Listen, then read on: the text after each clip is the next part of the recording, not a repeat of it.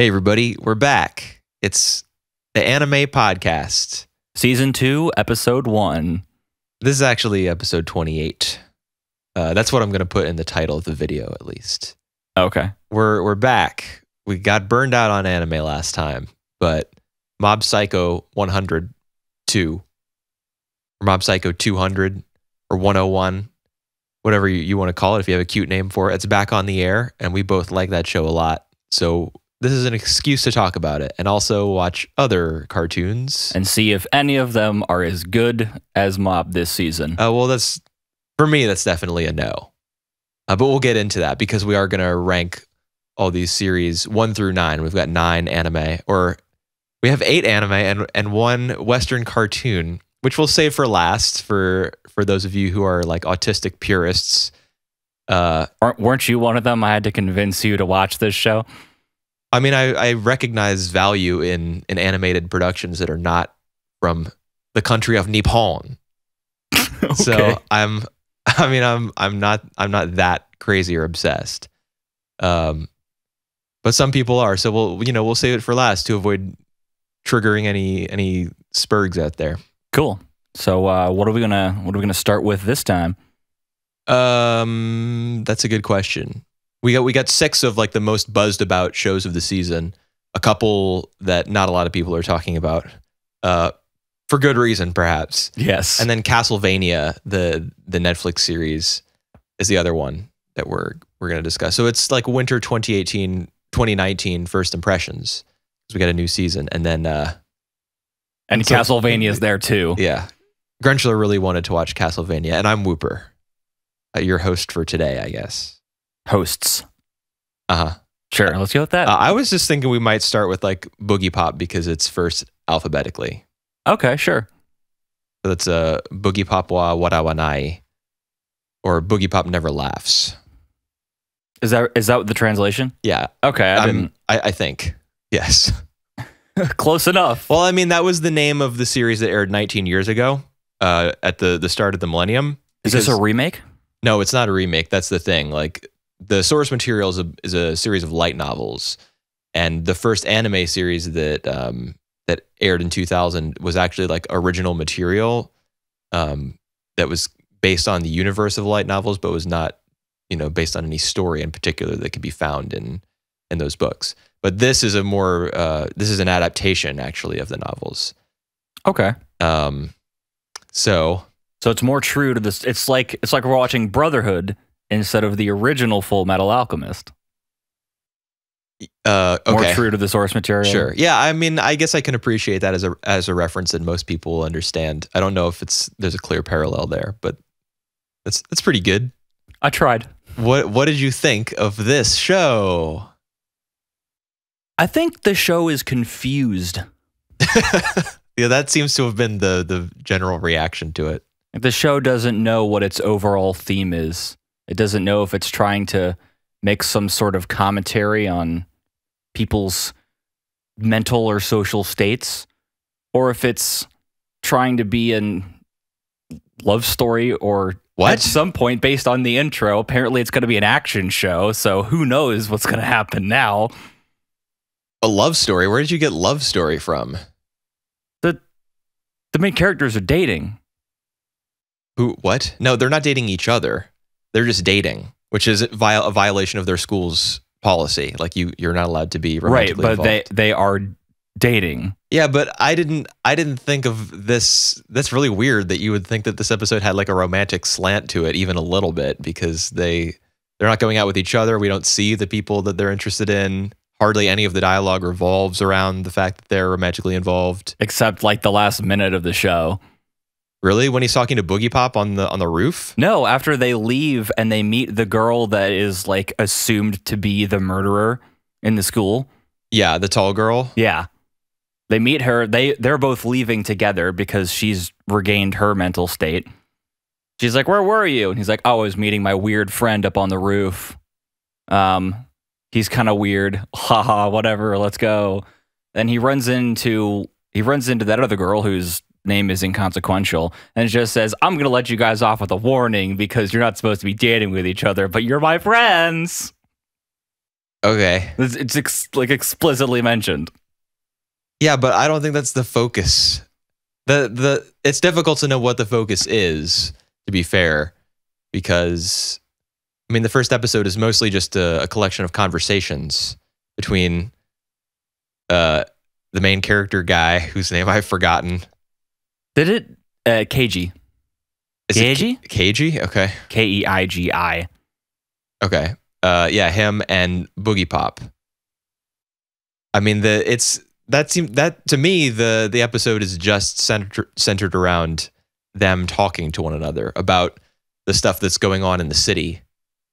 You know what I mean? Like did you catch that there were quick cuts to like the little like the violence that was going on, like the girls that were being killed? Yeah. Yeah. And it all disappeared from that school.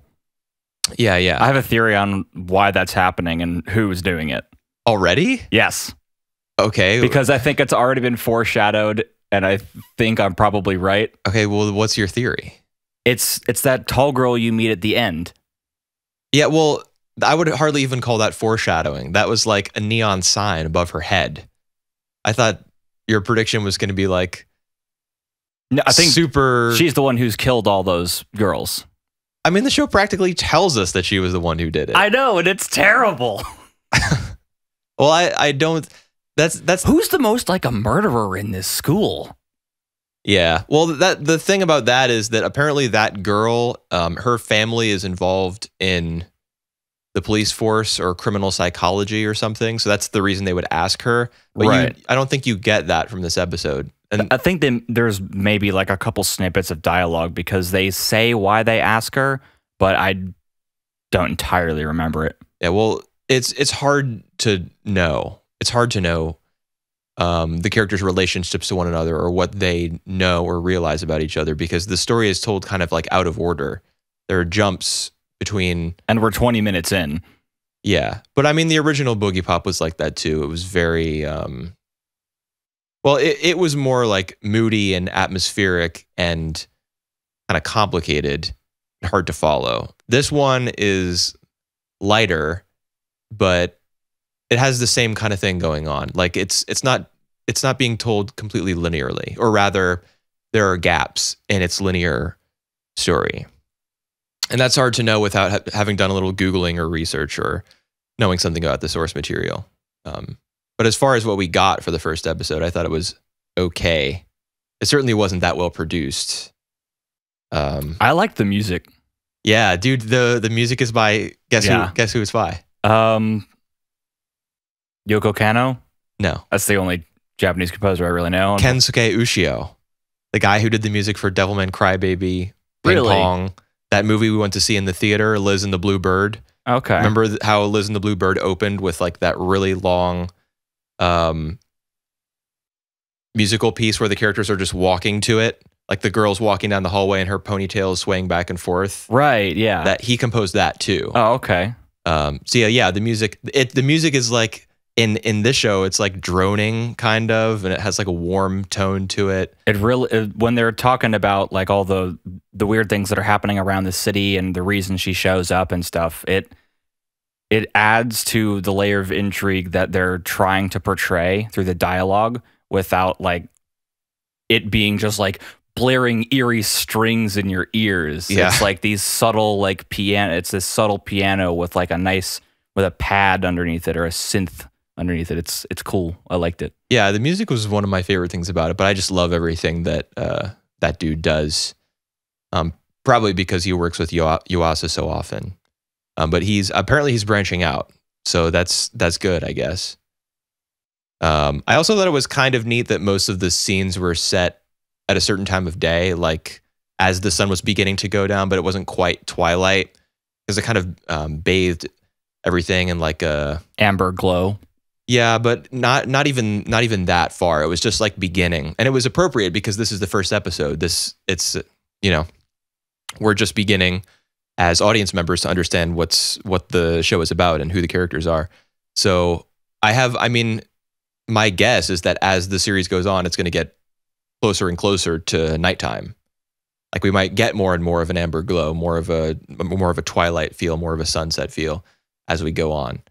because and the reason I think they might go in that direction is because such careful attention was paid to, the hue of the show in the first episode, which was a nice touch.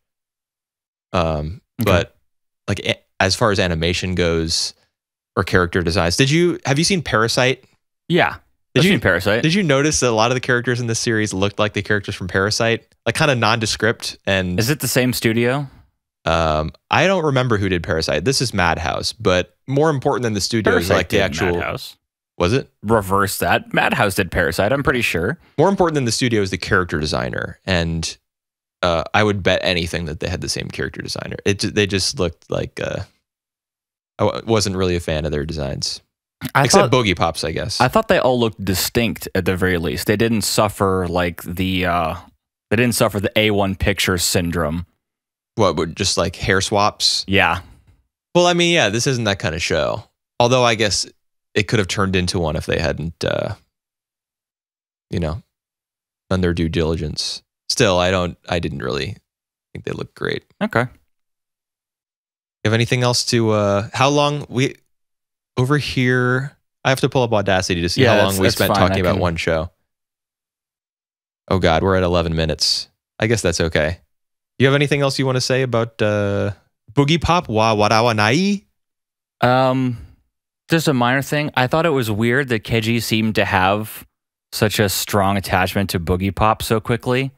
Like she's like, I'm about to go. I'm no longer needed after the girl's gone. And he's like screaming after her, no, you should stay. Why are you going? Well, for one thing, Boogiepop is the alter ego of the, right, of the girl he likes. Yeah, but also that's from what I understand, there are big time skips between a bunch of these conversations. I think you can, and the one at the end is like the end of the story, pretty much. I think it's over like 4 or 5 days because that's how many different times they're on the rooftop. Well, I wouldn't necessarily assume that each new scene is a new day. It might be like a new week. Or I do, because they show multiple times where he's on the roof and she's not there, almost as to establish he's gone up the next day to look for her and she's not there. Well, why do you assume that it's a day rather than a week? A school day. You go to talk to your friends after school. You don't do it once a week. You do it every day. I know, but a story, such as a film or a television show, might choose not to depict every day on screen. That's true. I think it was only over like a week. Okay. I don't think it was like this extended period of time. Yeah. Well, I mean, maybe it was and maybe it wasn't, but either way, I thought it was weird, and if it happened to be multiple weeks, then I'm probably wrong. I don't know. I'm not a Boogiepop aficionado. Like, I haven't read the light novels. I didn't reading a light novel in 2019. Not for me. So we're gonna like rate everything out of 9. Yes. Because we're talking about 9 shows. So 1 being the best. Is that, yeah, that's how I ranked it. Where'd you put it, man? 6. All right. Looks like I put it 7th. So we got an average of 6.5 out of 9 here. Cool. What's next? You can pick, or we can go down the list in order. Dororo. Is that anything like Bo? No, it's much shorter, in fact. Yeah, we can do this one. That'd be fine. Did you like it? Yeah. Did you hate it? What would you rate it? I liked it. Thanks, Cal. No, I liked it. I thought the setup was pretty generic. It's the Lord sacrifices something to gain power, and it goes different than he expected, but he's still like, yay, I've gained power. I'm evil man. Well, maybe the reason you think it's generic is because this is based on a manga that's like 50 years old. So everything has copied its formula. Yeah, maybe. I mean, it's by Tezuka, who was one of the most influential mangaka ever. And in fact, there was an anime adaptation in 1969, actually 50 years ago, so the manga's probably a little bit older. And I watched the first episode of the 1969 one just because I was curious. To compare it to this? Yeah, to compare it, but More just to see what it was like. Yeah, pretty much. Like I don't feel the need to pit them against each other. I was just kind of curious because I was a little disappointed with this. Actually, that might be part of the reason why I looked it up. Okay. So maybe that explains the feeling that you're getting. Like this has all been done before. It's literally been done before. Okay. So if you thought it was kind of a generic setup, then what was it that you liked about it? I liked the idea of the essentially head child, or the shrunken head. Yeah, that was creepy. Becoming, or like almost exerting a will to live that the grandmother was able to see, and basically she Jesuses it away in a boat. I think you mean Moses's. Yeah, I meant Moses. They're both Jesus people. Uh-huh. Well, Jesus wasn't he wasn't a thing yet in Moses' time. It's true. It was a couple hundred years earlier. Whatever. Anyways, history doesn't matter. But so she Moseses him away, and he obviously gets picked up by that guru that kills the ghoul at the start, and is probably like trained by him or something. Perhaps, yeah. But I like we don't see that for sure. And we also know that it's not just that guy who could have had a role in his upbringing, but also the traveling mask guy. Yeah, the guy who attaches limbs to the deceased to make their bodies whole in the afterlife. Yeah. Obviously, since Hyakimaru has those limbs. And he says he's putting prototypes on the bodies. So the actual versions are on him. These are all like the failed designs that didn't fit. Right. That'd be a guess. But I like the character Dororo? Dororo. The little kid? I liked his design. I thought he looked, different enough from the rest of the characters, even though we did see a few other kids, that he kind of stood out. He kind of reminded me of like Konohamaru. Okay. Which may not be a good comparison depending on who you are. I mean, I guess that makes sense. I can't really remember that much about what Naruto characters looked like. I mean, I can for some of them. I seem to remember that Konohamaru had different looking eyes than everyone else. Is that right? There were only like 3 prominent children in all of Naruto. Konohamaru, all of the main characters were children. I mean, like small children. Okay. Like Konohamaru and his 2 gang members. Right. Anyways, I liked him. Uh-huh. I liked his character, and I don't know if I just want to like summarize this as quickly as possible. I thought the fight between did we ever Hyakimaru. The the traveling mask dude and artificial limb guy. He says his name at the very end while he's looking at someone else. Yeah. I didn't make that connection. I thought that the fight between it and the sludge was really cool. The river monster guy. Yeah. It reminded me of No Face. No, not No Face. The spirit in Spirited Away, like the spirit of the river, who had been polluted and who came into the bathhouse. Oh, okay. Which was No Face, but when he was still covered. It was like a dragon dude. Oh, but he was totally covered in that sludge. Okay, yeah. Yeah, that wasn't No Face. I got that backwards. That's a one anime sin for me, not remembering a Spirited Away character. If you get to 3, then we're canceled again. If I get to 3, I have to watch Shippuden without skipping the filler. Think of the millions of people who have already done that. Punishment enough. Yeah, this I guess it was kind of ambiguous as to what Hyakimaru's name was, because we didn't see the artificial limb dude. I keep calling him that. I wish I knew his name. We didn't see him and Hyakimaru together in the same scene. In the first episode of the 69 series, there's a next episode preview that makes it super clear what their relationship was. Okay, I don't. So my guess is that we'll probably get some backstory in episode 2 of this series, which is already out. I don't generally watch. Next time on Dororo. Yeah, I don't watch those just out of habit. Right. Okay. Well, So you liked it in general? Yeah, I liked it in general. I thought the ending fight looked good. I thought the premise of essentially what is a shrunken head that now has limbs, and the way that he fights, having to like hold things, and like he has sword arms and stuff like that. He has to be completely different in order to function like the rest of us. I thought that was really cool. I liked Dororo.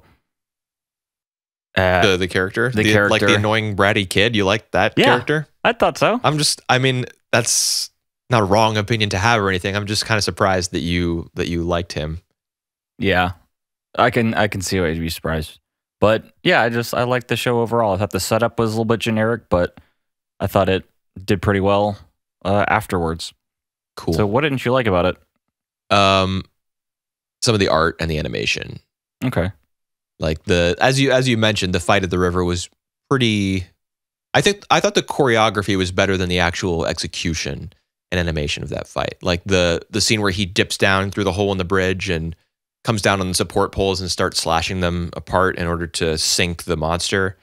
That was really, the design of that fight, the way it's laid out, is really cool, and it looks pretty good, especially for modern anime, which are, this series is going to be two core, so they've got to spread out their money and their time and their talent wisely, so they can't concentrate it too hard in any one place. So I mean, I don't feel as though we're going to get a lot of really spectacular looking fights or anything, but it did look okay. It looked pretty good.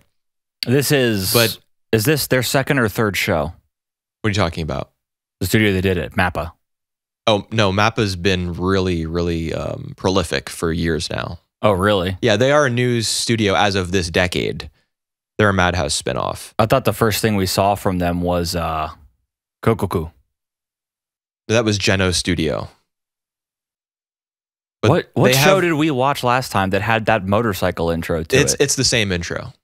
MAPPA, Geno Studio, and there's another studio too, Studio Voln. They're all part of Twin Engine Productions. Okay. Learning new things. There's Madhouse staff that have kind of moved into different positions at all three of those places. But my main issue is actually not I went on a tangent talking about the river fight, because that is like the big set piece of the episode. But a lot of the character animation I thought was really bad. Like the moment when Kakimaru as a baby, as that creepy looking fetus bloody thing is taken away from her after she's given birth to it, and the mother reaches out her arms to get the baby back. It just looks like this. It's like two frames, one with her left arm raised and one with her right arm raised, and it just oscillates back and forth between the two. Oscillates might not be the right word there, but moves. It's really a pitiful scene, when it should be like heart-wrenching. When you consider, I mean, she's not one of the main characters, or I don't assume that she's set up to be one of them, but well, you the see show her, like you pretty see her much again. shits on the emotion of a mother like trying desperately to reclaim her newly born son who is about to be shipped off to die. I don't think that's supposed to be the focal emotion of the scene, though. But it should be. It should be? Yes. I think it's focusing more on like the father's lust for power, and you're supposed to be disgusted with that, which in turn it makes you be like, he's just getting rid of this small child. Yeah, that's what he's doing. That's what he's doing. Head. That's what he's doing, and a way to emphasize that that's terrible is to make you feel the pain of the woman who just gave birth to him. That's like to me, that just made me sad to see that kind of Then didn't they technically achieve their objective? No, it made me sad at like how lousy an effort it was. Like somebody okayed those scenes. It's like, yeah, this is fine. Yeah, pretty much. I mean, I'm sure, directors of anime series they're all like in crunch mode all the time. It's probably like production hell, but it was still, really shoddy work. And everything with the midwife, the old woman, she looked terrible. The way that she walked. She moved like slow and clunky, but not so and clunky like an old person moves, walks. but it's slow and clunky like two children sitting on each other's clothes trying to impersonate a larger person. What? You ever seen like a kid sit on another kid's shoulders and try to like impersonate someone who's tall? They try to pass I've probably seen that in another cartoon. Yeah, they've tried to pass themselves on an adult and they move clunky. That's what it. I see. That's what it looked like. Okay. In trying to recall the way she was animated, I really can't say that that is an appropriate description for me, but it certainly didn't look the way that I thought it needed to look. I don't know. And a lot of the backgrounds I didn't like too much either, but we're already, like running over. Yeah. On this So show. let's figure out where we placed it. Okay. I put it 4th. I put it 4th. Nice. Well, only the top 3 of these series are going to move into our seasonal coverage, down from 4 when we did the podcast previously, because that just lessens the workload a little bit, and we'll hopefully be able to keep everything within an hour. Right. My goal. This episode might not be. Yeah, we actually need to speed things up a little bit, maybe. So let's talk about. Oh, whoops! I wrote that in the wrong thing. Let's talk about Dimension High School, which we decided to watch after flipping through Annie chart, seeing what was going to come out the start of January. It looked just god awful, and guess what? It was. Yeah, we decided to watch it because it might be hilarious. It was kind of funny. I got a chuckle out of it, but you didn't get a chuckle out of it for the fact that it was funny. You got a chuckle out of it for the fact that it was so terrible it was funny. Yeah, I mean, so bad it's good. That's when you're watching anime. That's a valid. That's a valid way to approach things, I guess. And it was awesome. Did you notice how it was pretty obvious that in the live action scenes that they had redubbed their lines? They weren't recorded in that room. Really? Yes. No, I didn't notice that at all. Oh, yeah. Because like the 1 or 2 times you hear audio from the room, it sounds awful. Like when the desk starts clattering, it's like echoey and boxy and is just awful. And then it switches back to the ADR and it sounds just like every other regular anime does. Huh. They didn't use location audio at all. Wow. In fact, this whole thing looks like it was that. shot on someone's iPhone. Well, I think that's just how the Japanese film things. That's the sort of camera. It looks kind of like a soap opera. No, I mean not just the frame rate. No, I'm not talking about the frame rate. Maybe I am in part. I don't know. I'm not a technical expert. It looked terrible. Okay. Even the live action stuff. It literally looked like someone shot it on an iPhone. Or whatever great Japanese phone there is. I'll take your word for it. Studio the 22nd. Is that the name of the talking meteorite that transports them to the 2.5D world? Yes. Where they take that quiz from the Sphinx that laser beams someone and eats his soul. Yeah. That was if that's not, a good enough description to convince you to watch this, then I don't know what's wrong with you. Also, did it seem like the CG that it looked like these guys were just playing VR chat and someone filmed it? Yeah, you mean kind of the way that they didn't really collide with the environment properly?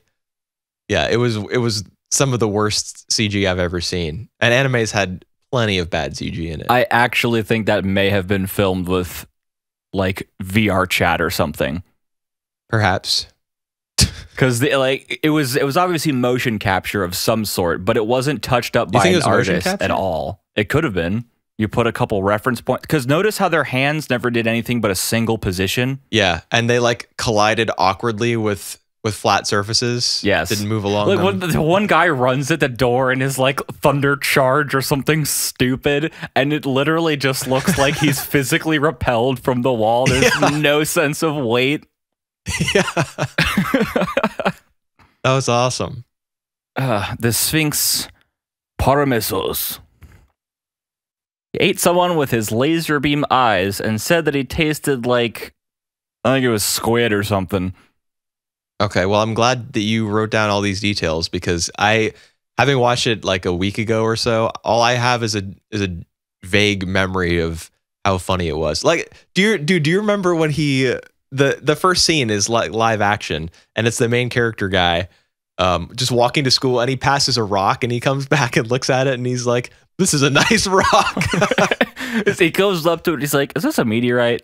Nah, it's just a normal rock. I'm going to school. You know what? That rock was dope. I'm gonna go back and get it. So our first introduction, not only to the series but to this character, is, I mean, he likes rocks. What worse way could there possibly be to tell us anything about who he is? Like, I don't know, that he's just a nerd who is more interested in stones than human beings. I guess.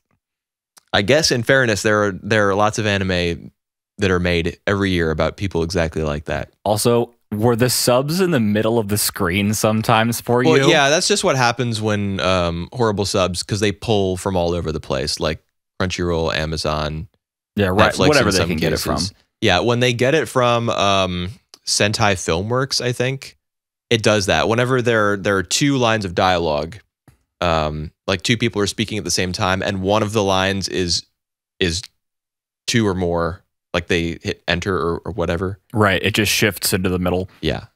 Like in those specific instances, it moves to the center of the screen, which is really annoying. So hopefully it doesn't happen. Do you remember the consequence for the professor after he died when he came back to the real world? Yeah, the thing that was most precious to him, he had to lose. Yes. That was my favorite moment of the whole episode. His freak out.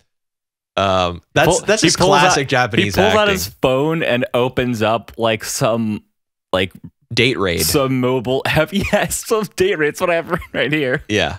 And he loses all his points, and he just he loses his shit. And just starts running all over the desks looking for the rock. Oh, is that what he was doing? Yeah, he was like, I'm going to find that rock and grind it into dust. I thought he had just lost his mind and ran out of the classroom in a panic. He was looking for the rock. And the guy who was so obsessed with the teacher was distraught at seeing him act that way. He got pushed back and he fell on the ground, and he had that "Don't help me up." That dumbstruck expression on his face. Yeah.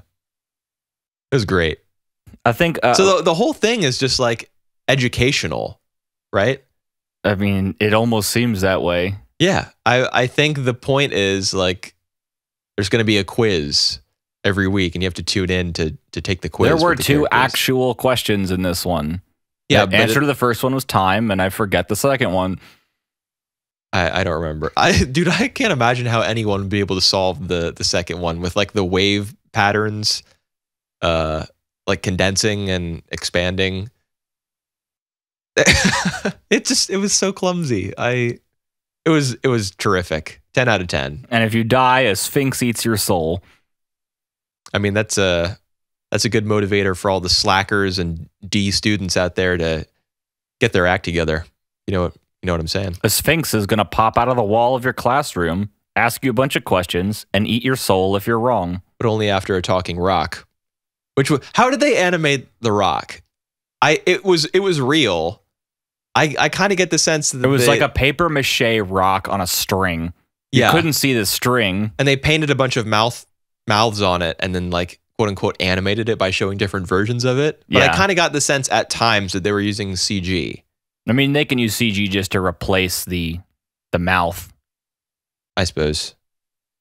How are we doing on time? It was pretty funny, My though. God, 30 minutes already for 3 shows. Yeah, it was really funny. So what position did you put it in? 9th. All right, same here, man. So that's in the last place. How sad.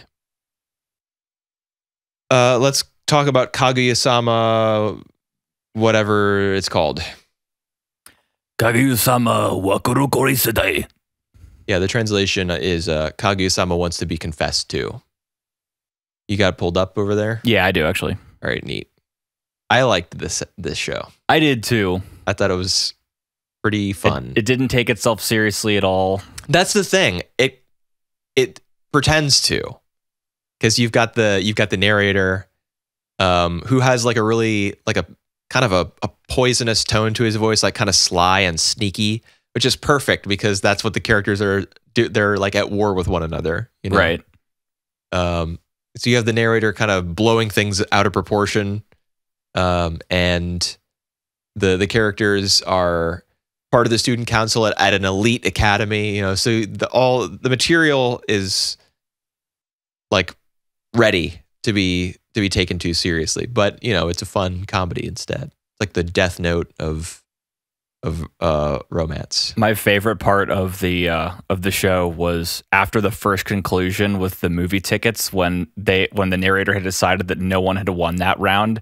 He's like, wait, no one won this round, and they redid the ending where there's like electric guitars and they're standing on like this golden pedestal and confetti starts flying everywhere. Like the ending wasn't satisfying enough, so they had to make it cooler. I actually don't remember that. It was really cool. I vaguely remember you're talking about like a podium, right? Where people like an Olympic podium. No, it was like words. It was like golden giant words that they were standing on. Yeah. Now I know what you're talking about. Yeah.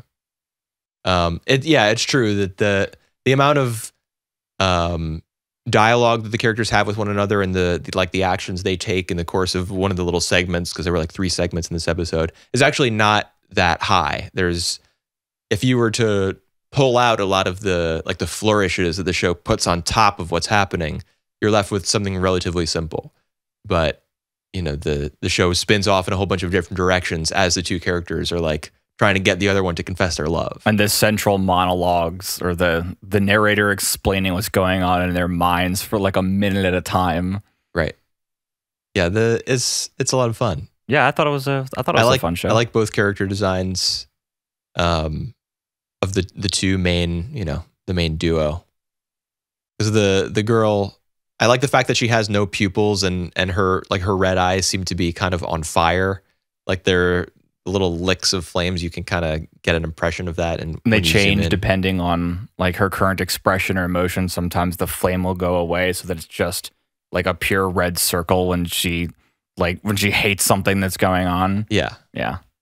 When she has like a kind of a loathsome expression on her face. As in the 3rd segment when, what was the girl with the pink hair? Fujiwara. When the president makes lunches for her and Kaguya is like super jealous and starts to think of her as being like cattle. Right. You know? It's like, you're not even human. Yeah. I'm interested in the role that Fujiwara's character or Chika, depending on like which subs you used. That's her name, Fujiwara Chika. I'm interested in the role she might play in the story going forward, because this is a really popular series. Like the manga that it's based on is super. It's huge. Okay.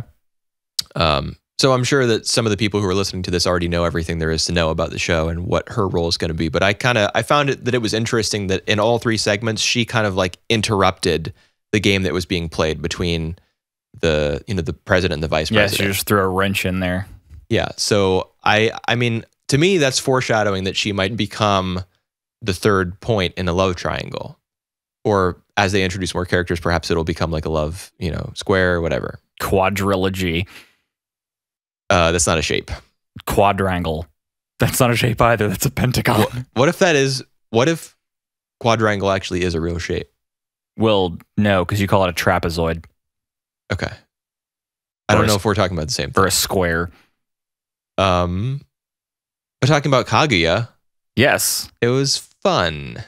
Yeah, I thought it was a fun show. Almost the whole episode takes place in the student council room, which is entirely CG. Yeah, it seems that way. I kind of got the impression that it was like cell shaded. Well, cell shaded, but it's still. Yeah, cell shading is a form of computer graphics, but that's how it seemed to me.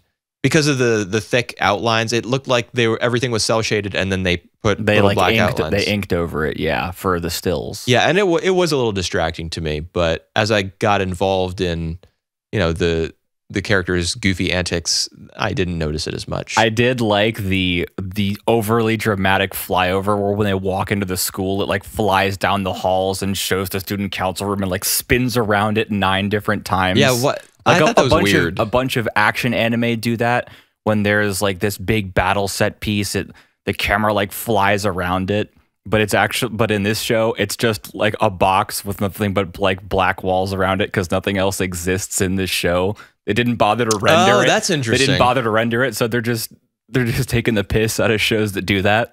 That's interesting that they might have done that as a like to kind of say this is where the show is going to be taking place. Like nothing exists, as you said, or nothing matters outside of this room. Yeah, I didn't make that connection on like a directorial level, that there would be some sort of comment being made there. Well, that's cool. Yeah, it's cool. What rating did you give it out of 9? Survey says 5. All right, I put it second. Oh, okay. So that's 3. Oh, okay. So I know what your first is, or do I? I don't know. Why don't we talk about what we rated first? I mean, what did you put first out of 9? Mob Psycho 100. Part 2. Part 2. Yeah, same here. Electric Boogaloo. It was really good. It was really, really good. It was, and the reason I liked it in particular is because it's back to the version of Mob Psycho that I like the best. Like when we talked about it last year. Your favorite act is like the first act before it goes into the Monster of the Week show. I don't know if I would call it Monster of the Week, because all the villains they face, they're all kind of in one location as, Mob and his friends are moving through that facility. I can't Claw's base, right. And they're moving like they have a goal in mind. So I wouldn't call it Monster of the Week, but it's certainly like extremely combat heavy and combat focused. But it's like the school life segments and him like working for Reagan and getting paid some broccoli seeds and a plant that tastes terrible. Right. I was those are my favorite parts. I like when everything is, the spotlight is on Mob as a person, as a character, rather than just like the show kind of moving him through the fact that he can blow things up. Yeah, and just like pushing him through the story. That's not my favorite. So the fact that this one was, back to the kind of stuff I want to see, I particularly like that. Okay. Why do you think the plant tasted the tomatoes tasted so bad? I kind of felt that it was because Mob made them grow so quickly. Like the implication was that if you don't give them the time they need to grow, then they're going to taste like that. Or if they don't like absorb the nutrients from the soil or something. Well, for them to grow, they must have absorbed the correct amount of nutrients from the soil for him to have accelerated that process. Or they could just be growing, like psychic energy could be replacing it. Oh, interesting. That might make sense, because one of my theories about this episode was that it was kind of setting up an inner conflict that Mob is going to have to deal with. Like when he overwrites that spirit's control over the vines, the plants. Yeah. He's essentially bending organisms to his will, and he thinks to himself, "I wonder if I can do this too." Yeah. And he's kind of hesitant about it, I feel. So I think that a place where Mob might go this season is his ability to control other people. Like if he has that ability. Because he's always kept his psychic powers to himself. And this is the first time that he's kind of not. Right, yeah. Towards the end. I think he kind of devalues his psychic abilities. And he wants to improve himself apart from them. But if he's going to start embracing them more and more, as it seems he will, because he's revealed them to What's-Her-Face, then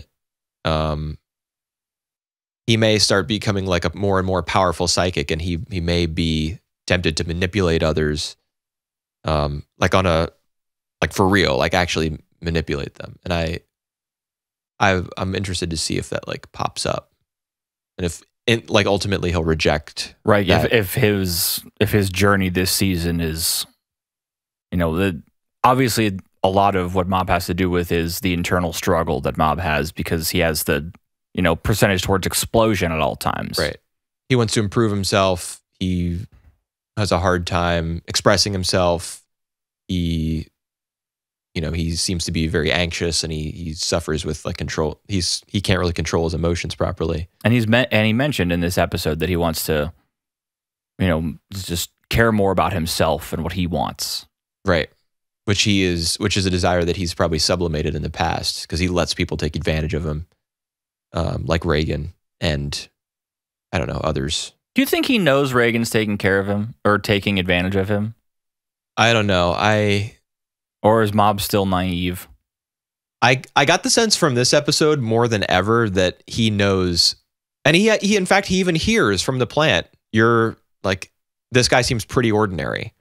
When that plant spirit at the beginning, he makes reference to the fact that Reagan is like, I've got no energy coming from this one.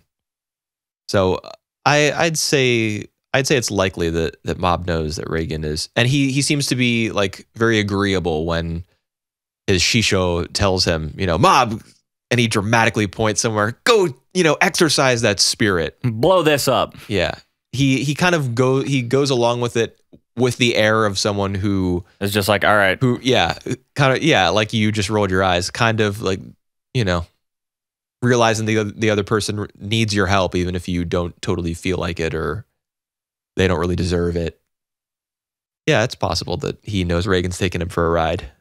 But he's also the kind of person who wants to be helpful. I was about to say, it's also possible that he's going along with him because he knows that he wants to be able to use his psychic powers for good, and exercising spirits can be a good thing. But he wouldn't have the skills in order to create like a business network and reach out to people and be like, hey, do you need help exercising things? Because he gets up and tries to do a public address and stands there open mouth for 5 minutes straight. Yeah, that actually made me like really feel for him. I mean, it was funny, but I felt really, really bad for him. The crowd faces. Yeah. And there were more instances of that sort of like artistic shortcut, I guess. The reference to the style of the original manga by One. Right. There are a couple times where Mob's face is the original drawing, which is significantly worse. Well, I wouldn't say worse. I don't significantly different. Yeah, more basic or rudimentary, perhaps. And when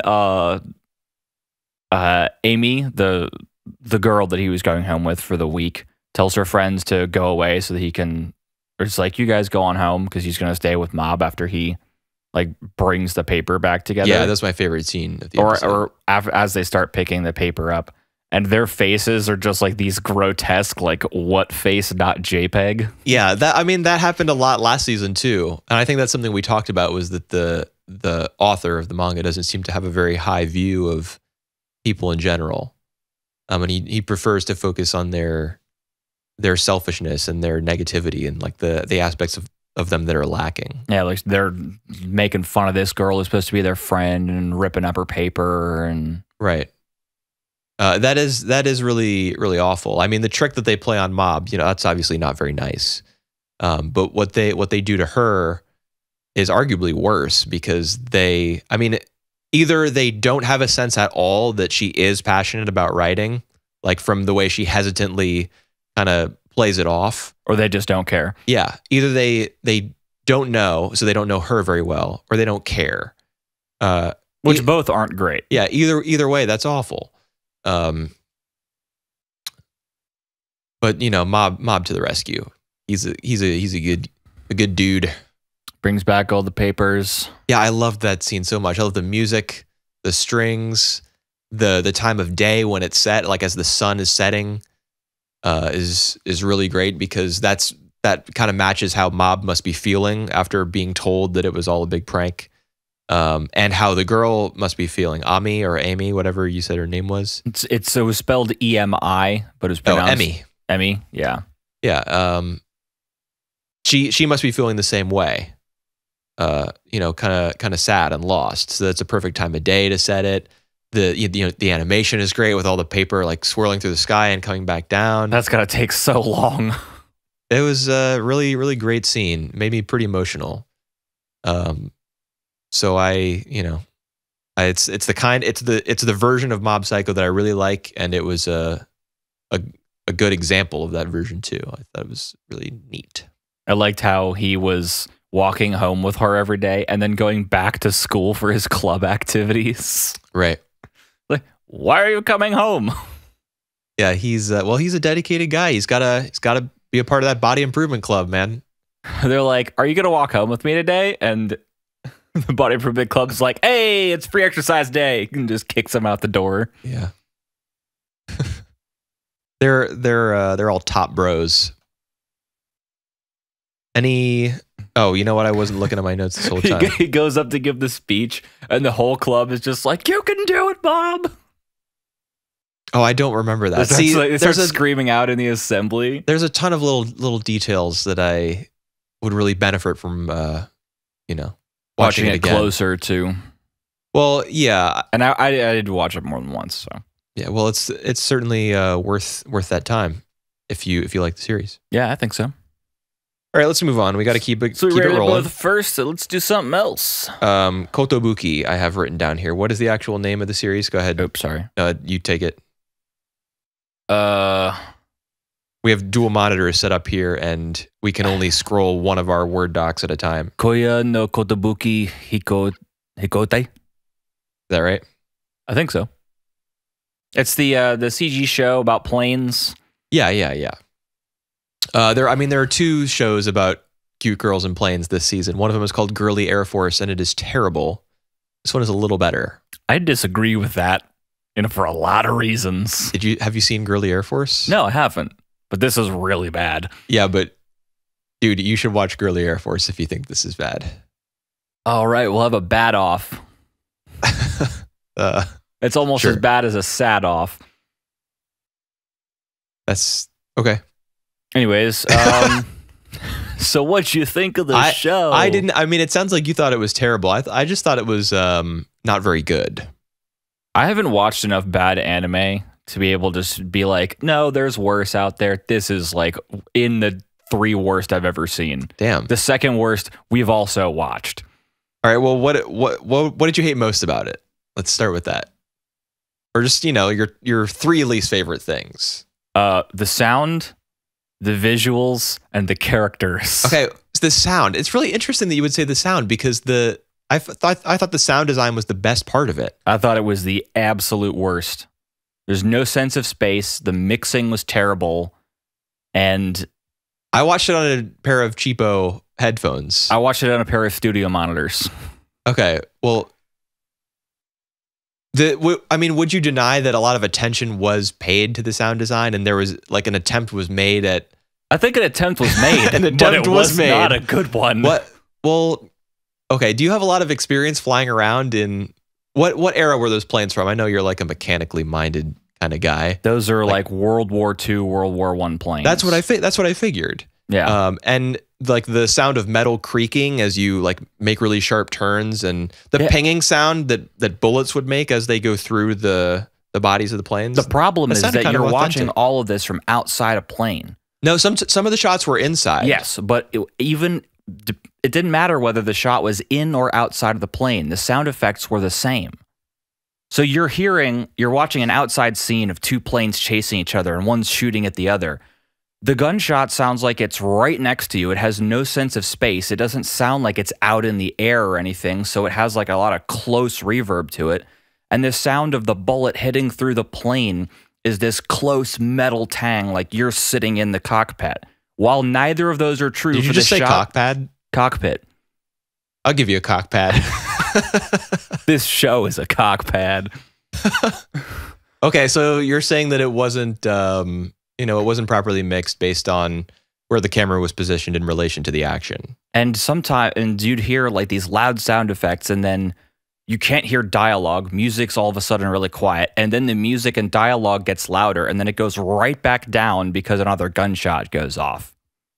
Okay. This happened constantly. It was torture to watch through. Damn.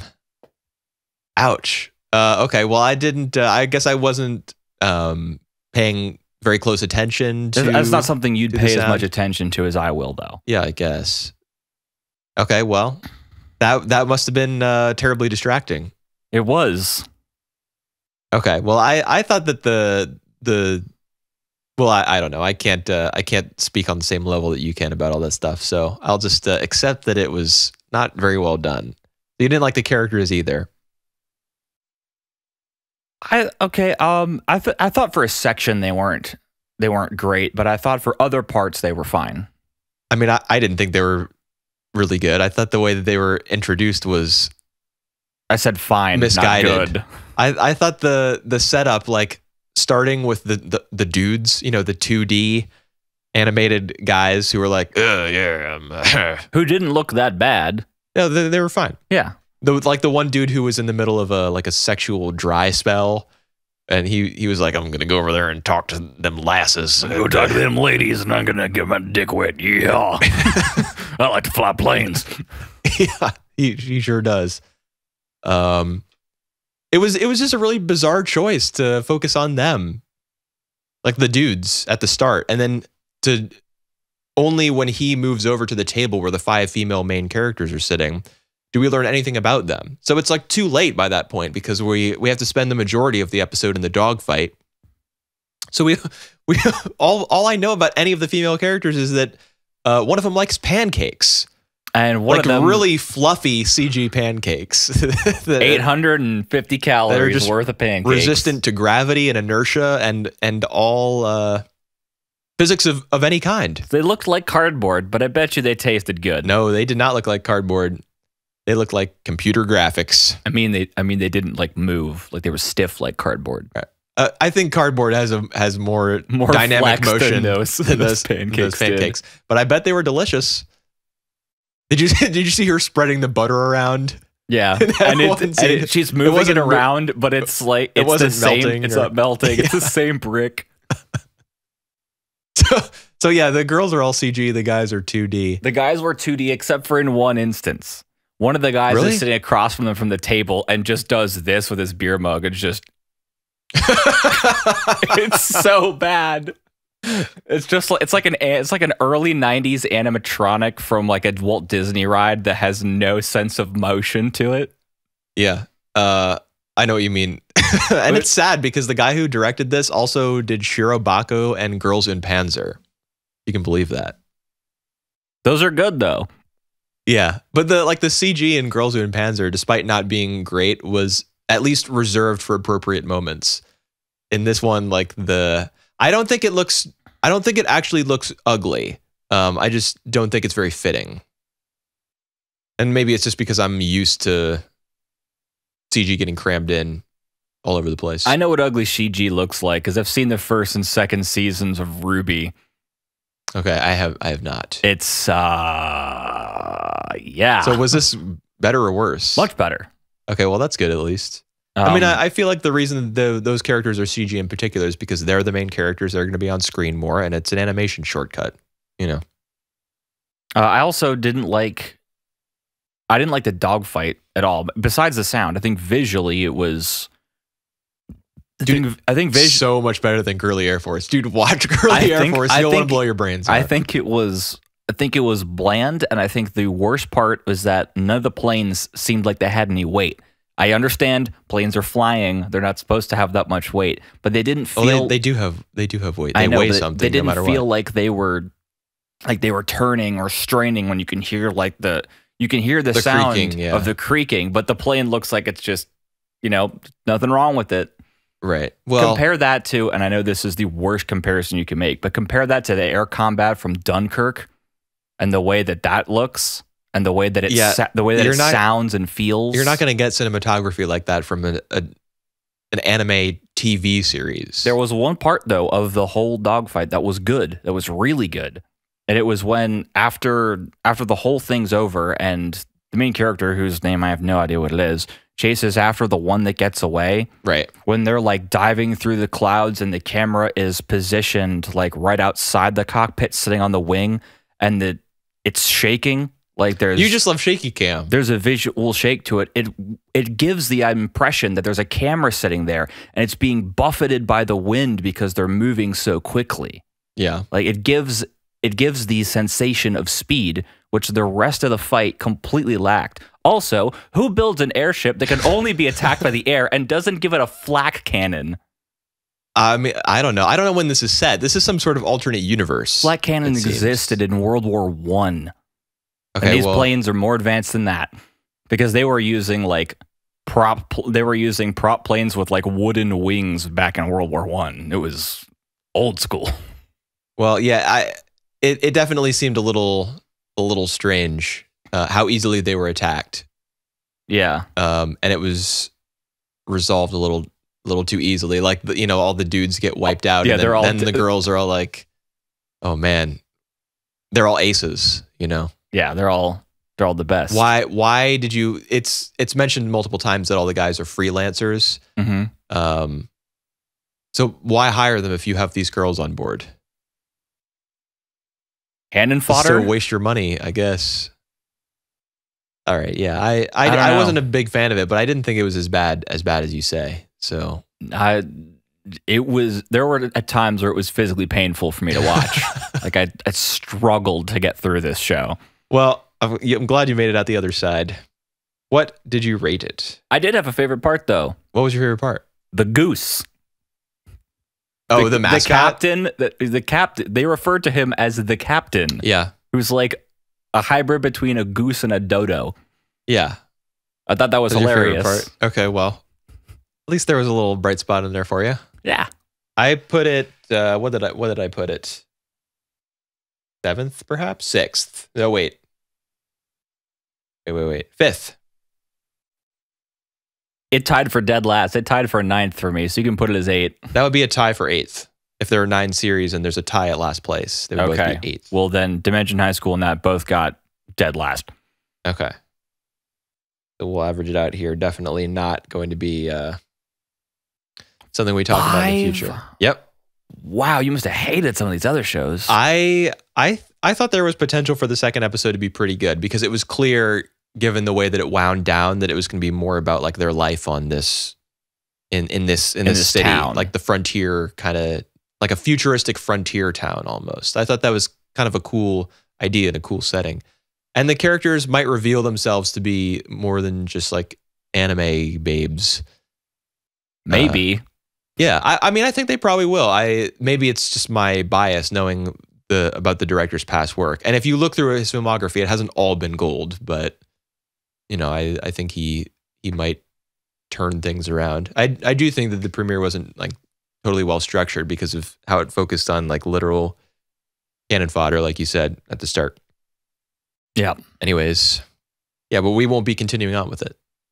How about The Promised Neverland? The Promised Neverland. I have a feeling you didn't like this one very much. Oh. Huh. Well, we'll find out once we're done talking about it. Okay. How'd you like it? I really liked it. Yeah? Yes. All right, well, this is based on a very popular manga running in Shonen Jump right now that I think is going to be concluding pretty soon. So if you really, really liked it, if you want more and you don't want to wait like week to week, you can just go on Mangadex or just Google, Promised Neverland or Yakusoku no Neverland manga, and you can read it. And apparently it's, like pretty successful and pretty good even for something running in Shonen Jump. That's a pretty high bar. Well, it's not the lowest. That's true. Those are light novels. There must be even worse than that I don't even know about. All right. So what did you most appreciate or enjoy about it? I liked the twist. Yeah, I mean the twist is the big big thing, and then how it shifts. I mean, you obviously have an idea that something's up. I mean, that's really obvious. Don't go past the fence. There's a big gate. It's got weird gears in it. Everyone's got a number on their neck. They're taking tests. Like something's obviously weird. But I didn't expect it to be that weird. Yeah, I mean, I think we can just say the word, monsters or aliens. They are, spoiler alert, on a human meat farm. Yeah. Yep. That is their purpose. Yeah, it's really weird. It's really weird. I guess you could say it's freaky. I actually was not that freaked out watching the episode, and a lot of people have reported that they were like, "Oh my god, my mind was blown." I don't think my mind was like blown, but I was definitely taken aback. Yeah, I kind of was, but I don't know. Like I was discussing this show with somebody else earlier, and I can't really put my finger on it, but I did not get that into it. I mean, I thought there were a lot of neat things about it. The idea, the very idea, the premise of the show is creative, I suppose. Could be considered unsettling.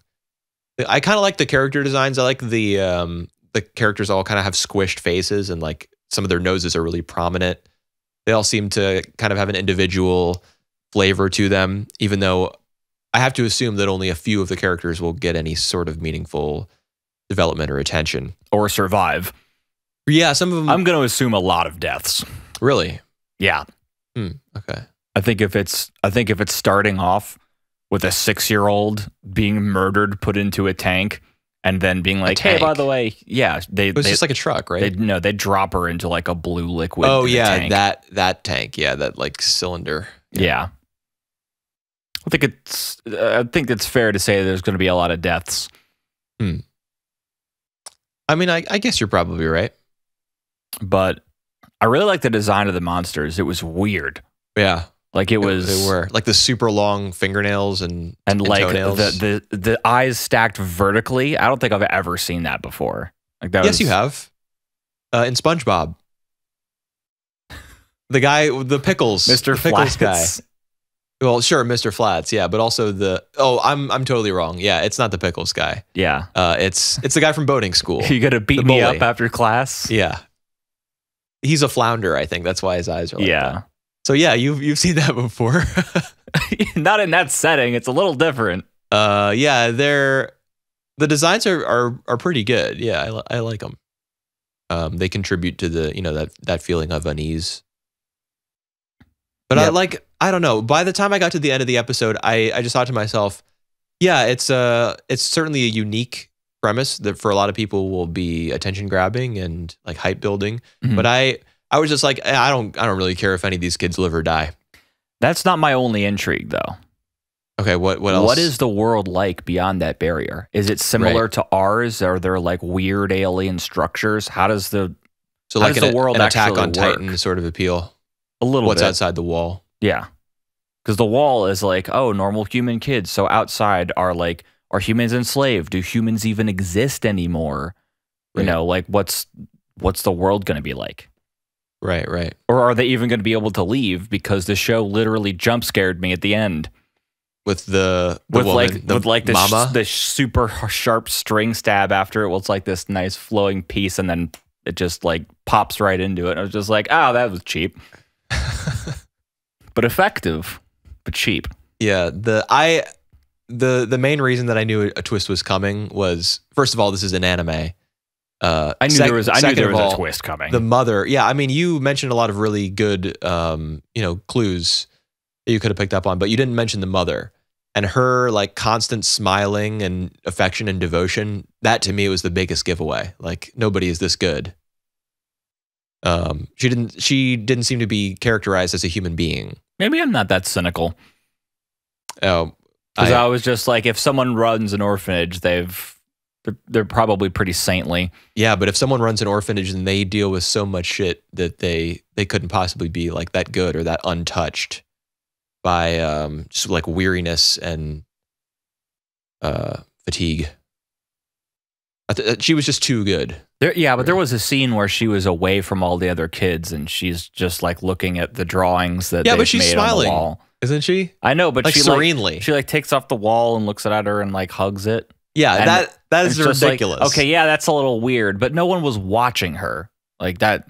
We were. Yeah. Okay, that's a good point.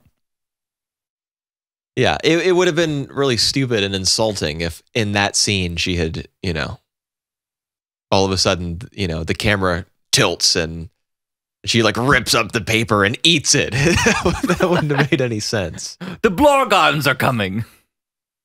Yeah, and I mean, it's possible that she really loves all the kids in her own strange way and is acting like really, really cold and differently when she's in the presence of the monsters because it's what she needs to do to survive, and perhaps what she has to do in order to like keep the kids alive as long as possible so that she can get. I don't think she's human. Okay. Well, that's my actual theory, is that she's not human, but Just the way that she looked at that doll at the end, where her eyes were like rotated weird and they were a different color, and her face like almost morphed in shape. yeah. Yeah, she's not human. Which also leads me to ask, are they going to leave the orphanage in the next episode, or is it going to take them a while? Yeah. Well, is life going to like immediately change and they won't be allowed to leave or something? I think it'll probably be more gradual than that. Although this is just going to be a 12-episode series for a manga that is much longer than that. Right. Anyways, I really liked it. Okay, cool. Yeah, I thought it was pretty good. But I recognize that it was pretty good, I should say, but I wasn't that into it. Okay. But we'll see, because we're probably going to end up watching this one. Okay. What did you how'd you put it? Second. Okay, I did third. So I think we've probably got our 3 series locked in, and those would be Mob Psycho, Neverland, and Kaguya. But we'll see how the last 2 do. Yeah. Let's talk about Rising of the Shield Hero. Is that Tate? Yeah, Tate no Yusha something. Yeah. Yeah. So do you have it up? Yes, I do. Okay, I gotta scroll over to my. How'd you? This is one of the big, popular, of course, controversial series of this season. How'd you like it? The opening monologue made me want to slam my head into the keyboard. What opening monologue was that? The opening monologue where he's like, "So I'm an otaku, but I'm not really. Like, I go outside and do other things, and like I save my brother from drugs, so like my parents give me money, and that means I don't actually need a job."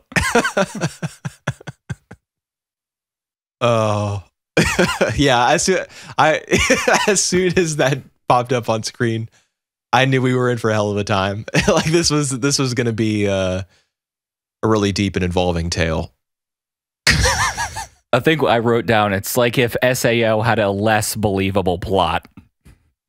What do you mean? Rising of the Shield Hero is a timeless piece of fiction. It's my favorite. Yes. Yeah, it certainly didn't open very well, But there are a lot of anime series that do that, I'm just your average ordinary person, and then one day a magical girl fell out of the sky and started living at my house, and now I have to try desperately not to have sex with her, because then the story would be over. A lot of anime series do that sort of thing, like the really simple kind of patronizing self-introduction from the main character. Yeah. So Rising of the Shield Hero is in bad company there. Yep, he reads a book. There are some legendary heroes. I hope that girl looks like a bitch. She looks too slutty to be a princess. What was that? He's red pilled, dude. Animated and red pilled. Based and shield pilled. Yeah, the narration is terrible. The way he gets sucked into the alternate world is just like by reading a book is terrible. That's what I seem to remember happening. Like, the pages start turning on their own with like magical wind, and then he there was one kind of cool effect to it where he's like being pulled into another universe or whatever. So the world he's in kind of stretches out, like the bookcases all become really tall, like it's stretching, and he's going to go somewhere else. I kind of remember thinking that was ugly. I thought it was kind of cool. Okay, well, points for trying. Yeah. Then they stopped trying again. No, what are you talking about? This is when they start to try really hard. Like all the other 3 legendary heroes already know what's going on. They're all chads, dude. The rest of their book had the pages filled in. Yeah, and they're all of course they're all like really cool and good looking and athletic, and they're all like mocking him and looking down on him. Like, "Oh, you're the shield hero." Wait, is that bad? We all played video games, so we're cool. Wait, I didn't play video games. Does that mean I'm not cool? Yeah, they. It was kind of interesting that they were from other versions of Earth or just other worlds, Other like whatever, yeah, alternate realities, something like they that. They weren't all just like who's like the current prime minister, and they all say something different. Yeah, I mean that's an interesting idea, but of course nothing is going to really actually be done with it because it's all about the shield hero and how he has to get revenge on all the Chads and the Stacys of the world. But not Stacy's mom. She's got it going on. No, well, we haven't met Stacy's mom yet. Apparently she's a real person. Because that girl is like the princess, the one who betrays him. Really? She is? I think from reading online, I discovered that. I might be there's totally no wrong. indication in the show because he's not like, so my daughter will go with you or something. It doesn't mention any of that. So. I could actually be totally wrong about that. I have no basis for saying that other than I saw it on an anime board. So, but did it have slashes before and after it? I mean, I can neither confirm nor deny that. Rule number 1. Okay. Thanks, Fight Club. There's really there's just no subtlety to this entire story and this entire production. Like, oh, this beautiful woman who wants all this money, and this isn't gonna go poorly at all. I loved the part where she explains that society is a matriarchy, and that's why when a woman invites you up to her room, you can't say no. Like you're required to go with her. Matriarched and red pilled. Like in what? Okay, so apparently there's a king. Why wasn't there a queen? Yeah. Then? Well, I've read that the queen was out on business or something. Like she was out doing her queenly duties in another. How many people are defending this, being like, "Oh no, you just didn't have the whole story." Millions, dude, millions. There are millions of Shield Hero White Knights. But millions of people are slaves to the matriarchy. They're well, speaking of slaves. What was that? I've gone so hardcore in this last day. I want some slaves now. Well, I mean, I didn't think it was all that bad. It's true that he's in like a really desperate and dark place. And so the only people who will be his companions are like literal, bottom tier human beings and animal people, apparently. Demi-humans, they call them. Oh, was that what the sub said? Mm-hmm. Subtitles? Okay. Yeah. Well, except for the he gets a cute demi-human slave foo for his inevitable harem. Let's be real. Right. Obviously. Let's not delude ourselves into thinking that the majority of his companions won't be female, because that's probably going to happen. At least he still has the blacksmith as a friend. Right. Although that was kind of obvious. Yeah, I mean, you got to get your weapons and armor from somewhere. And you have to, give most of them to the attractive woman who is obviously a bitch and is like, going to flirt with you and then take your money and then hashtag me too you. I can just hear the author of this series like saying, "Gamers, rise up." Through his story. What was so dumb to me is that he's like, just me doing my old tourist things, and he's stashing away some silver coins, and then right before he leaves, he's like, "You can have it." I was like, "Bro, you needed that. Come on." Well, he was just so right. He was filled with righteous fury, and he just, if she's gonna take some of his money, then she might as well take all of it. I want someone to dub over when he's like accusing them and throwing things at them with like Alex Jones' voice going on a rant. Oh, many memes will be created as a result of the show. Don't worry, because there are people who love it. Of course, it's like a stupid power fantasy / revenge tale, and then there are people who hate it for I don't know. I suppose it's political and social implications. What is this in the bottom right-hand corner of my field of view? Oh, that's your status magic. Dude, yeah. This is like a video game. That was, I mean, honestly, the thing that was most offensive to me about this show was not anything about like women being whores or owning slaves. It was that somebody thought I would like this.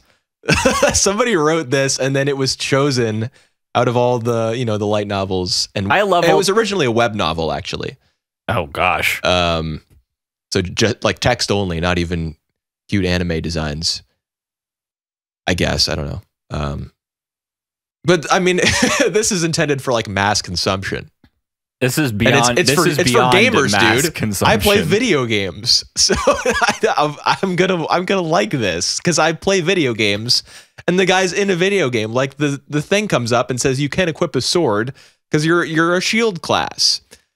That's like from a video game, bro. It's like, bro, I just leveled up. Level 2, bro. Now I can change my shield into a leaf and pick up plants, and now the plants are better. Yeah, video game mechanics. LMAO.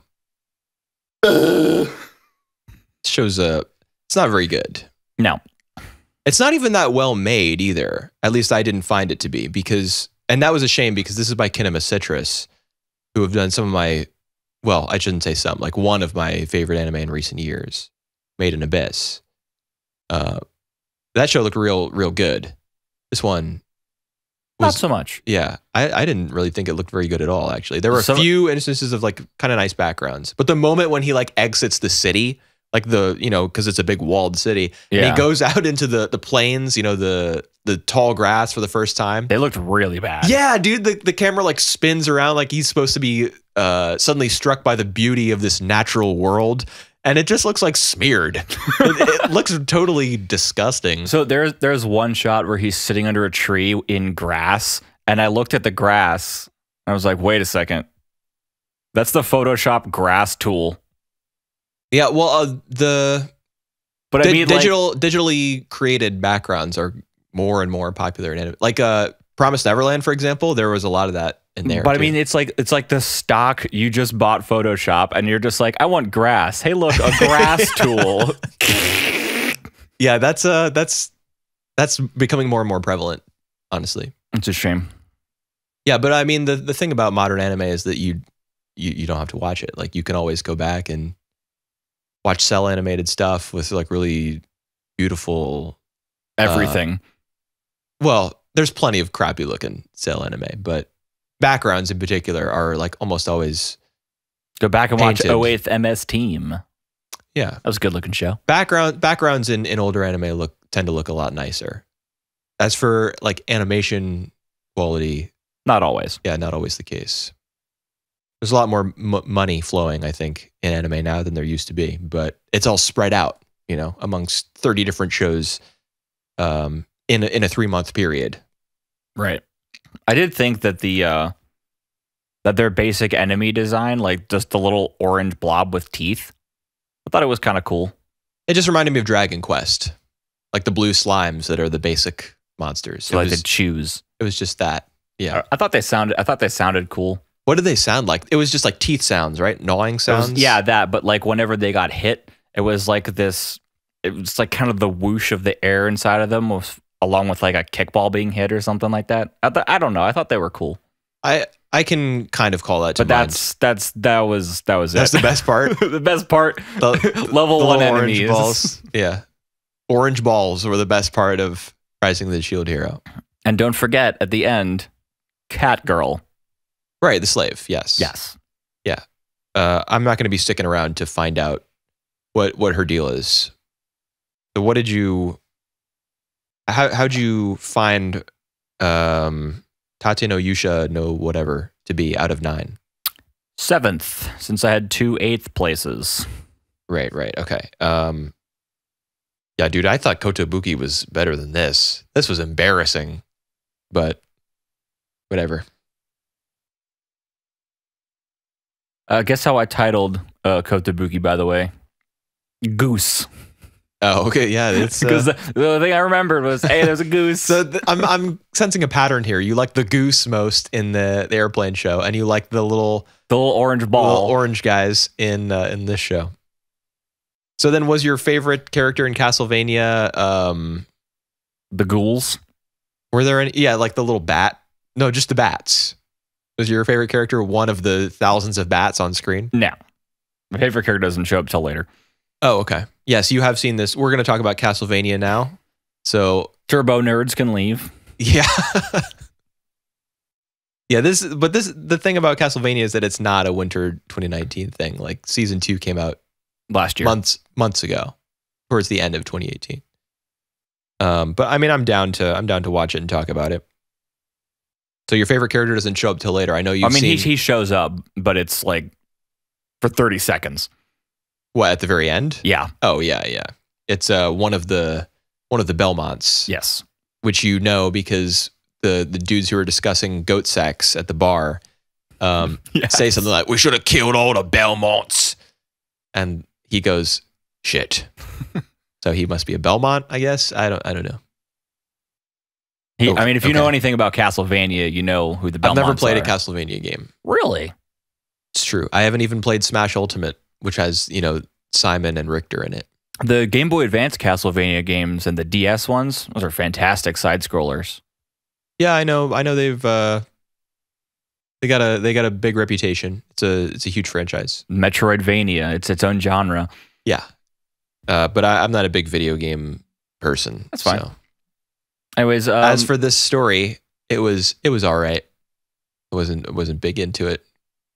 Okay. Same as the first time I tried to watch the first episode, because this is my second attempt. I mean, I could see myself watching the rest, but not that interested in doing so. Okay. Because we get this set up with, Dracula, woman comes Lisa. in, a woman that's actually like brave enough to come into a house that is full of, that literally has hundreds of skeletons outside. And it's just like, can you teach me science, bro? Yeah. Which is a little odd. The fact that we're supposed to care so much that she got killed and that Dracula's sad now is kind of strange, given that she's just like a vaguely sciencey, brave, and attractive person who we know for like, I don't know, a couple minutes. I don't think we're supposed to care too much. I think that those opening minutes are to give a background for the rest of the show. Well, this entire first episode is to give a background for the rest of the show, I think, because we meet the person who I assume is the main character at the very end. Yes. So this is basically a prologue. It's more of an episode 0 than an episode 1, from what I can understand, not having seen the rest. Right. And I've only seen the first 4, so. Oh, you haven't seen season 2? Nope, not at all. Okay, well. I thought it was okay. I do think that, like, visually they put most of their effort into effects animation and not very much into character animation. So like when Dracula comes down the first time on the pillar of fire where his wife had just burned. Yeah. That looked amazing. Yeah, it definitely did. Yeah, and his face shows up in the flames when his face out of the comes sky. out of the sky. It's yeah. They had. I mean, I assume they had a team of animators working on that one cut, and then, but like I already talked about the dudes who were discussing like animal fucking in the bar at the end. When they're like drinking from their tankards and like turning their head to talk to each other, it's like missing a frame somewhere. No, it's more like no sense of I don't know. You complained earlier about the planes not having any weight as they flew through the air in Kotobuki, and in this show, like there's no sense of mass to those dudes. Like when their necks turn, that no other part of their body is adjusting to compensate for the movement.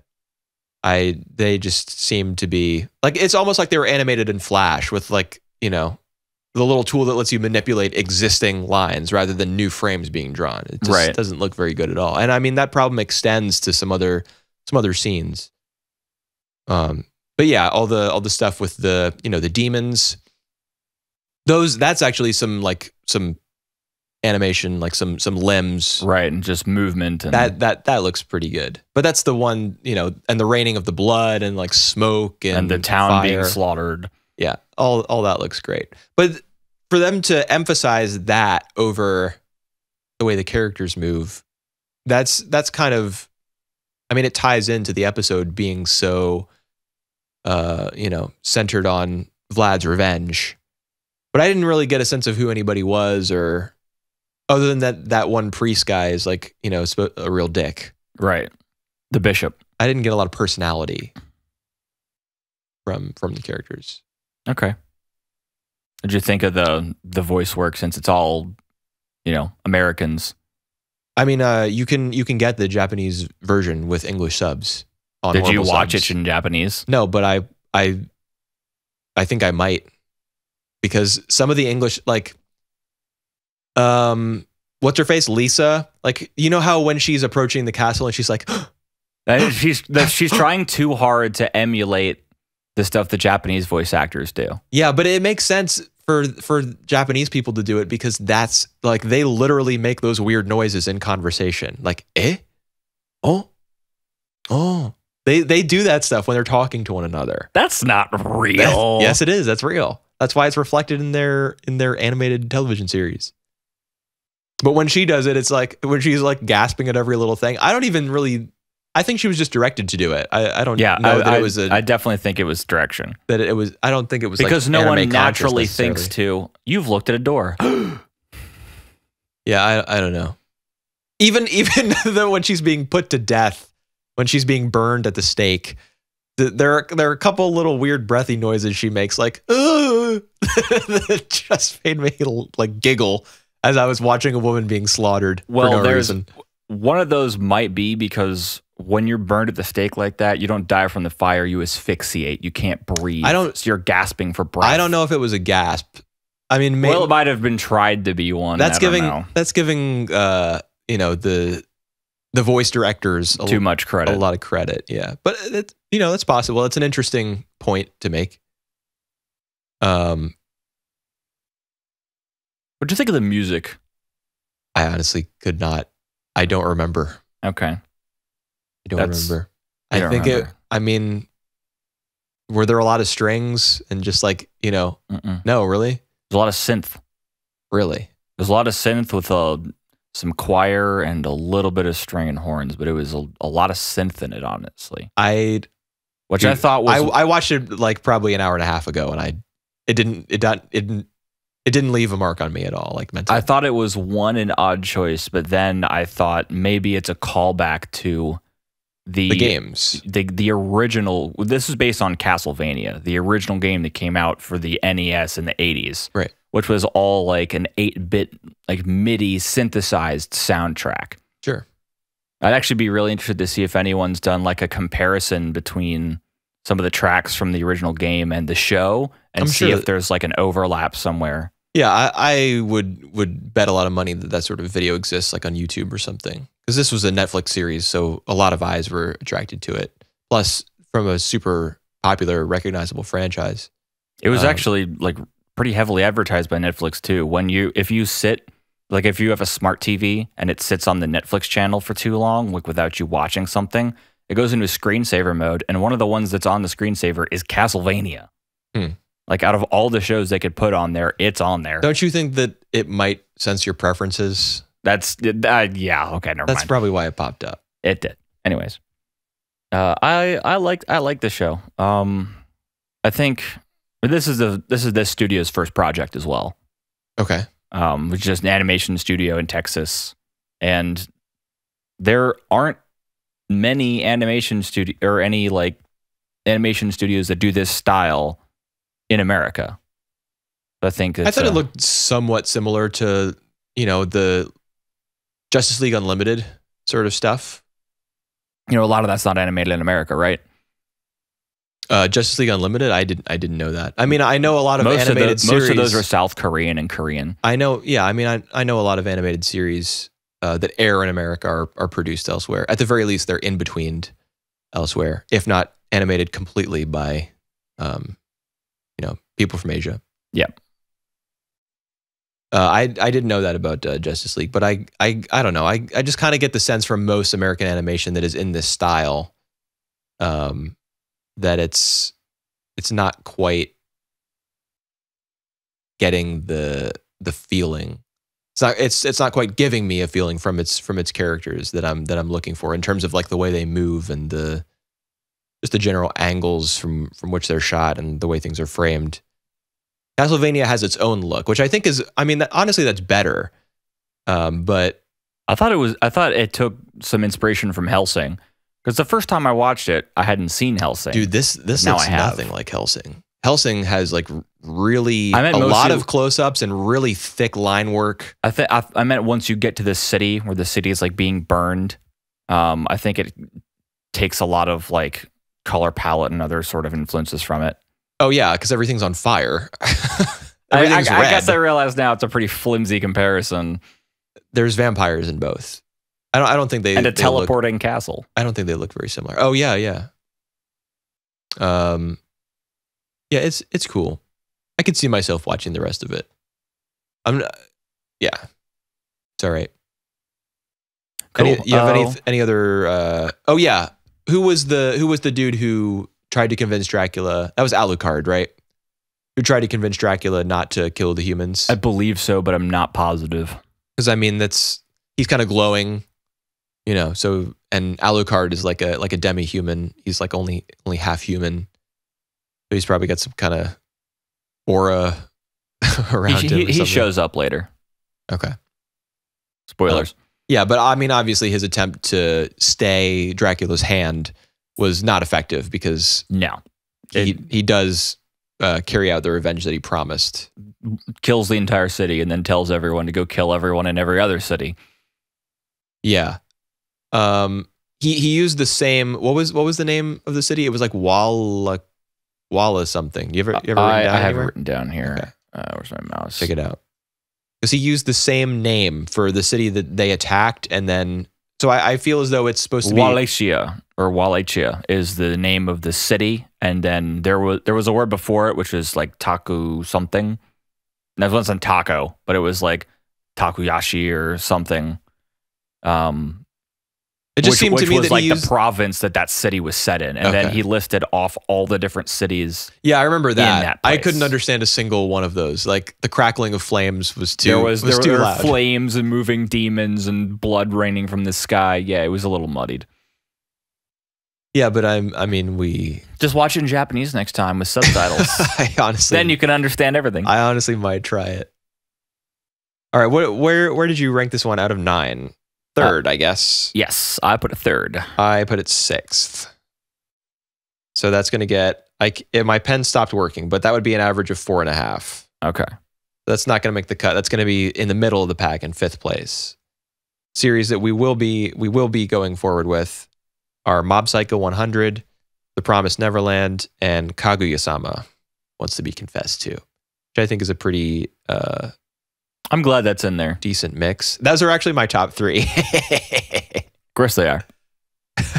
Well, how was Mob not going to be my top as well? Like, it'd be difficult for something to outshine it. Yeah, it was pretty good. It's a shame we're not doing Dimension High School. Well, I mean, you're welcome to watch it every week. I might watch the second episode just to see if it's as funny. It's just funny because it's bad, or Yeah. I mean, it made me giggle. You know, it made me laugh as I was watching. So my favorite is during the OP when they all walk out and do like the weird, like one of them pose. crosses their hands and puts their shoulders back. The other like does like finger guns at the camera. Right. And then the camera swivels around them, but they blink. Yeah. It's supposed to be like they're frozen in time, but they're blinking like multiple times. They did the whole thing in one take. They just no cuts. Don't worry about mess ups. We'll fix it in post. And then they forgot. We'll fix it in VR. They got drunk and forgot. All right, are we done? Yeah, I think we're done. However, there is a 4th show we're doing. Yeah, Baccano. Because that's the oldish show we're doing. Right. I made a little video on the channel a couple weeks ago to let people know that we were going to be back, and I made mention of the fact that Baccano was the quote unquote classic series that we picked. Cool. Because we did do that in the past. If anybody's listening and is new to Anime Podcast, thanks for tuning in. Thanks for checking us out. And we'll see you next week With more anime.